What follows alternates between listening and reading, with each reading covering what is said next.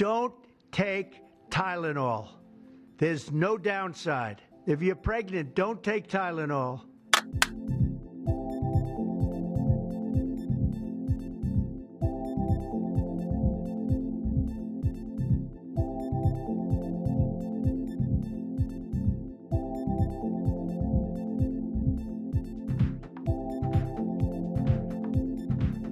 There are certain groups of people that don't take vaccines and don't take any pills that have no autism.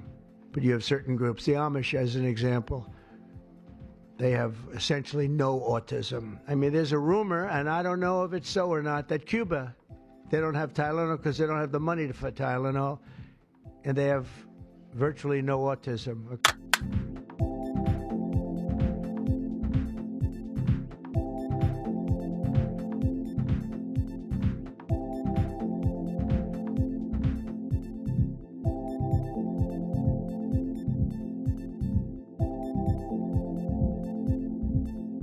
Since 2000, autism rates have surged by much more than 400%.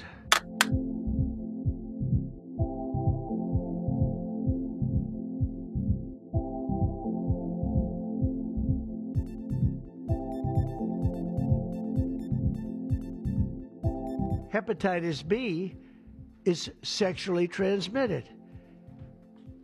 There's no reason to give a baby that's almost just born hepatitis B.